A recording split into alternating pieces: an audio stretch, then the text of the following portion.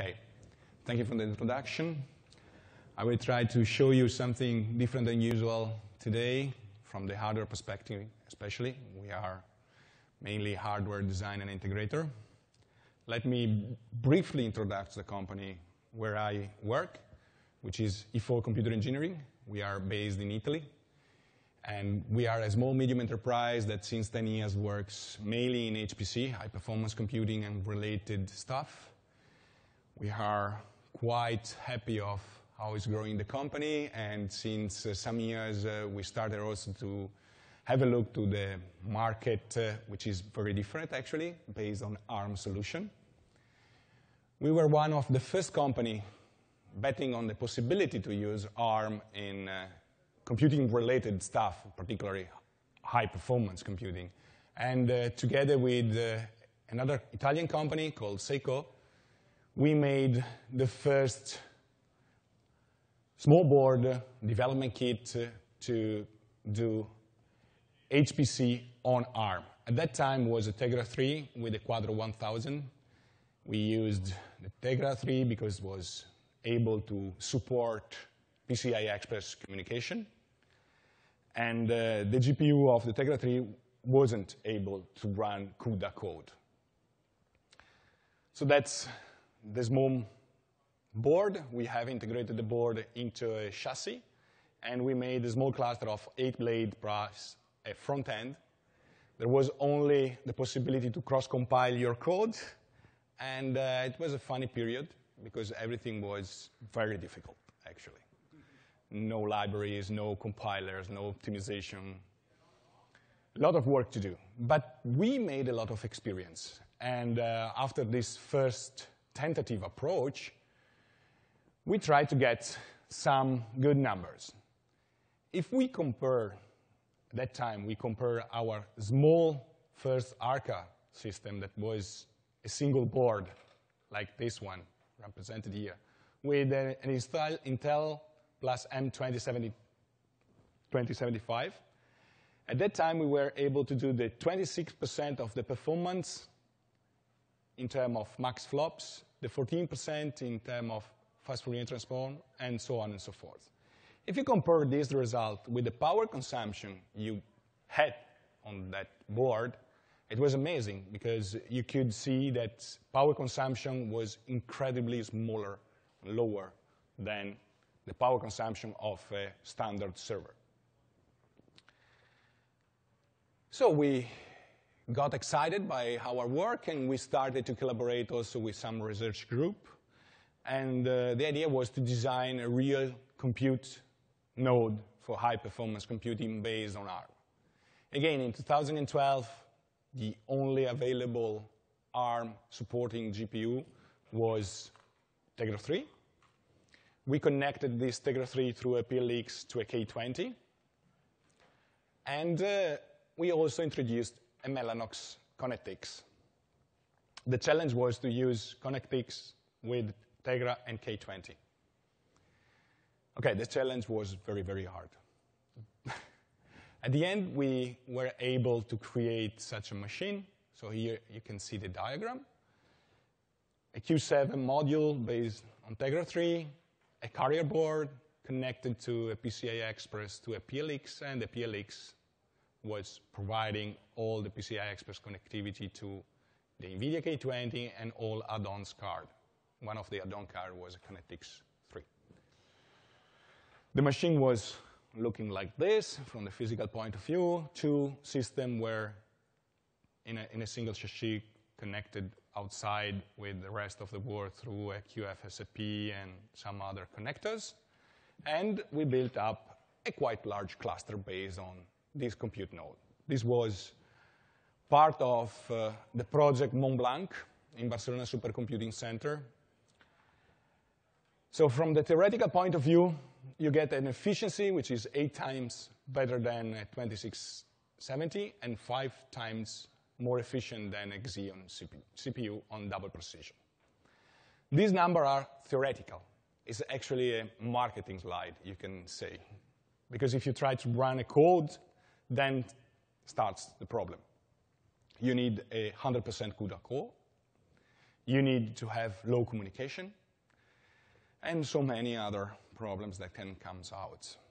But anyway, we built a very nice cluster made of 78 compute nodes, plus the logins, the network, and everything. There was a very difficult time because the connectivity through the ConnectX 3 wasn't so good due to a lack of feature in the Tegra 3. Of course, it was an ARM SoC for mobiles. Okay? This system actually exists, and you can access to the Barcelona Supercomputing Center. So this is called the E4-ARKA cluster. It's one of the prototype of Mont Blanc project. So going beyond the limit of the first SoC we used, we decided to move to an ARM64-bit, a good one, at least a much, much better SoC compared to the Tegra 3 for servers. That is the XGene1 from Applied Micro. This was the first example of SoC made for server-class machines. They call Brownie these cores, but basically they are very similar to the A57. They are a slightly modified version of the A57 from ARM. They have a coherent fabric that allow a quite good speed in and out from the memory. And you have 10 gigabit integrated, 16-lane PCI Express Gen 3, ECC controller. So the full pack of feature you need in a server-class machine. So the first thing we did is to replace the previous board with the new one, the Mustang development kit from APM. So we took out our previous Tegra 3, and we replaced with this development board. This first prototype had a PCI Express Gen 3, 8 lanes to a PLX switch, and then there were PCI Express Gen 2 ×4 to the cards. These are the values from the theoretical point of view. Again, you have 1.17 teraflop peak performance, 4.68 gigaflops per watt, and a power consumption estimated of 250 watts. This was the first beast we did with ARM64-bit, and actually it was way better than the Tegra 3 because it was designed to do this job. But we still had some problem in the bandwidth in and out from the device to the host, host to device. The limitation was the PCI Express ×4 Gen 2. Okay, so you still have some low numbers. Then in between you have a PLX, and from the PLX you have to move to the SoC. So not a perfect communication system, but much, much better than what we had previous. You have to consider that this SoC is capable to do 30 gigabytes per second of communication from the SoC to the memory, compared to the 1.4, 1.5 of the Tegra 3. So it's 20 times better. Anyway, this limitation was there. And same problem with the ConnectX 3. The bandwidth was the maximum achievable with the PCI Express Gen 2, and a reasonable latency. Not the best one for InfiniBand, but a reasonable latency. Okay, so first idea, let's remove this PLX in between, try to use as many lanes as are available into the SoC from the PCI Express Gen 3. We did it, and this now is a machine you can see in our booth, and you can buy. It's actually a product. It is officially released. And we made it in a 2-unit box with one SoC, up to 2 NVIDIA Kepler. You can choose between K20, K40, and K80, up to 128 gigabytes of RAM memory, and then all the rest of the connectivity, so 10 gigabit, InfiniBand, and everything you need. This machine is much better done because you have PCI Express Gen 3 ×8 to the Mellanox and Gen 3 ×8 to the K20 and K40, or K80. recently. And what we have done, together with Mellanox and NVIDIA, was also to pre-install all the system. The installation of this machine is not so easy. You need to deal with U-boot, you need to deal with some update of the kernel. So there are still quite a lot of issues you have to solve in order to have the system running. So we do it for you. If you buy a system from us, you will receive the pre-installed system and all the recipe to do it by yourself, which is good, actually, save a lot of time if you want to develop your application on an ARM machine. If you want to play with the machine itself, well, you can do it, and please give us a feedback. Maybe we can improve our recipe. Anyway, we have NVIDIA CUDA 6.5, officially available from the website. You can download it from the NVIDIA website. You have MPI, GNU compilers. We do a lot of tests with Shock in order to provide you the right performance that should be in the system.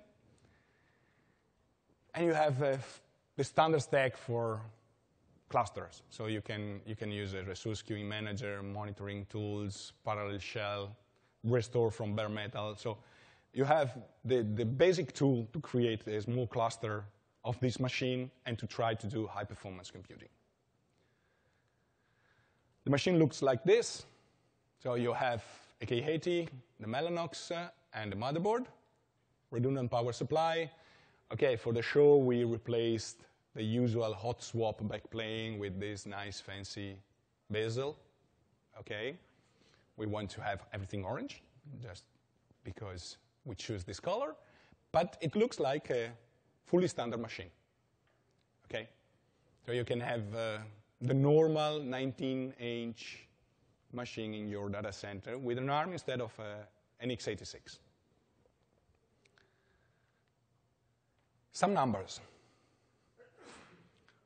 So K20, the device we have used to do the benchmarks, still have generation 2 in the communication for the PCI Express, while K40 and K80 have Gen 3. And the bandwidth was limited to a ×8, but we were able to achieve more or less the bandwidth we need to have in a PCI Express ×8 Gen 2, sorry. This is good. It means that you have the performance there, and you can upload and unload the data from the host to the device and from the device to the host at a reasonable speed. Then we run the maximum flops. So driver run properly, machine runs properly, because you can get actually the datasheet values. So you have 3.1 and 1.17 gigaflops in single and double precision, which is the value that you can have from the datasheet of NVIDIA or in a standard x86 machine. So again, good. And also the bandwidth of the device itself was good. OK. It was important to understand if there were any problem from the electrical point of view, any problem from the driver point of view, operative system, and all the other stuff. Ping-pong test latency with the Mellanox card connected. Now we are in the correct latency and the correct bandwidth. So it means we recover the right latency and bandwidth for the PCI Express ×8 we had in the machine. OK. Now I want to show you a couple of examples of what we have run into the machine. I choose the code called LAMMPS. In particular, I used the van der Waals force field, which is very well accelerated using GPUs inside this code.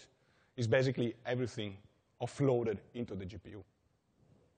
And what we have discovered, one single machine of our machine, okay, was comparable to 32 cores x86.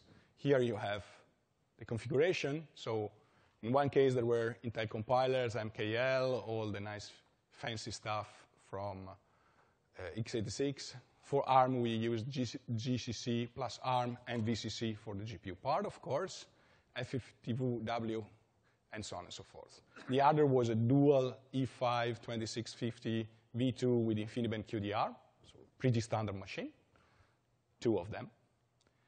And the ARM XGene1 plus 1 GPU K20M.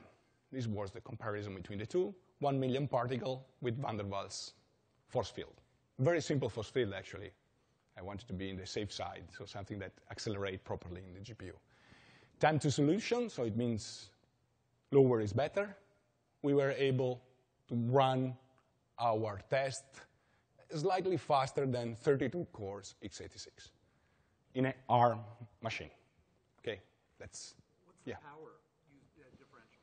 The power, I will show you later some numbers on the power, but actually it's below 200 watts, this machine, with the load you have in the LAM MPS. Okay, it's below 200 watts. I will show you later the maximum load, what we have done with the standard GPU barns. Yeah, the comparison, in a machine like this, you have more or less between 350 and 400 watts per node. So in this case, you have 32 cores, means 2 nodes. So you compare 700 to 800 watts against 200. That's the difference. Okay. Another benchmark, again with LAM MPS. In this case, I have compared 2 standard servers. One is our machine with K20, and the other one is an E5-2630 V3 with a K20. As I said before, this code is fully offloaded into the GPU. So what we expect is they should run more or less at the same speed, I would expect. And actually, this is the case. So in a machine accelerated with an x86, you have a time to solution which is comparable to an ARM. Of course, this small difference you can see here. So it's slightly faster, the x86, because of you have the initial part and the ending part of the code is in the CPU. So you do some summation in the CPU at the end of your calculation. For this reason, of course, the ARM SoC is not as powerful as an x86 core. But anyway, it looks like our machine in GPU performs at the same level of a standard machine x86. Here you are the numbers about power consumption. So the comparison is done exactly in the same setup we have seen before. So CUDA 6.5, compiler GNU, kubeless, cuFFT, and these 2 machines. The comparison has been done with synthetic benchmark where you calculate the max flops of your GPU. So it means that it should run at the maximum power of the GPU itself. In fact, you get the same number in terms of gigaflops between the 2 machines, but you get a huge different power. So the average load power consumption in our machine, RK003, is 229 watts, while in the Xeon E5, you have 410. That's the difference. And this is due to the node itself. So you have to maintain up your x86 machine of all cores, all memory, and everything. If you do just the proportion between the power consumption and the flops, you get a result which is basically twice better for ARM compared to the x86 machine. I wouldn't say that is a great solution, because it's still, the SoC very young, there are still problems. I wouldn't put this in a huge production environment. But it's the first example of something that we will see in the future. Okay? You can do experiment on our machine. You can do whatever you want. You don't feel the difference between an x86 and an ARM. You have to look in CPU info to get the difference. Okay. And what is a little bit surprising, it was at least for us at the beginning, is the idle power consumption. In one case, it's 92 watts. In the other case, it's 151. That's not so good. I mean, 92, why 92? And then we discovered why. Because we use passive GPUs, and in our machine, we don't have a driver to control the fans at the moment. We are designing it. And basically, the fan is running at full speed, even if you are in idle, unfortunately, for passive machine. Because it's not like in an x86 machine where you can do this stuff at the BIOS level. You don't have a BIOS in ARM. You need to design your small driver that goes at the operative system level and control the fans of your GPU. Yep? Can I ask a stupid question? Instead of running a dual E5, you could just run an i3. Yeah. That also can get ECC memory, and then you shave off automatically 140 watts. I'm sure. Yeah, it's perfect, your comment. It is true, actually. You can do with an E3, and actually this SoC is more comparable to an E3 performance, or even... You can run an i3 even, that's what I really meant, with a dual core, which also can have ECC memory, and then you shave it down to 35 watts for that processor at maximum TDP. So why wouldn't you do that? Why we did that? No, why wouldn't you do that? You shave off immediately 170 watts almost of the dual E5 circuit. Yeah, we did it actually because it was the only available ARM v8. I will show you something later that is much more closer to an E5 as an ARM SoC, and this is the direction where we are going. Okay, of course, it's not a right comparison. You should use an E3 with a K20 probably, with more or less the same TDP of the SoC you have above, and then you can see that the power consumption is similar, for sure. The performance actually, if you have an full offloaded code into the GPU, the performance should be similar. We work on the ARM area more to explore, to understand if it is feasible or not. If you look at what we have seen before for the Tegra 3 and what we achieve with Xgene 1, it's a huge jump forward. You know, it's a leap forward huge. And then you can have something even better probably in the next series, and I will show you in a minute. So we are improving our ARM solution day over day with new SoCs. And of course, nowadays this is the best we can do. We should compare the best we can do with the best you can have in x86. And there is, of course, there is no story. I mean, this machine can be equipped with 8 GPUs. This one with 1 or 2 if you're lucky. That means that there's still a huge difference between the two platforms. But the performance per watt? The performance, Catch up on performance. the performance per watt, if you increase the number of the GPU in the Xeon E5, then this number will grow. Because you increase a lot the number of GPUs inside the same system, and at the end of the day, you divide the CPU part by the number of the GPUs, and more or less you achieve the same value with a more fat node. Okay? That's, of course, it's a limit of our platform. Okay, next step. Next step is 48 cores. Is the SoC designed by Cavium. It's called ThunderX. You can see it at the Cavium booth or our booth here in GTC. And this system is single or dual socket. It has 48 cores per socket. It has integrated PCI Express SATA, 10 and 40 gigabit Ethernet. And then there are also other functionality that may be less interesting in high-performance computing. But this object here is something more comparable to an E5. Okay? And we need a machine. Actually, it's under test. We need to better stabilize drivers and performance and a lot of things to do. GCC is not providing good results at the moment, so it's a lot of work to be done in this machine before we can sell it. But we hope in a few months to be able to deliver the system as we have done with Xgene. Okay? And in this case, you have a 2U form factor with 1 Cavium 48 cores, 1 NVIDIA K80 to K20, 128 gigabyte, and then you have also 40 gigabit Ethernet integrated. This machine, we expect to have similar power consumption than a Xeon E5, similar performances. What changed between this machine and an x86 is a little bit the workload where they perform at the best.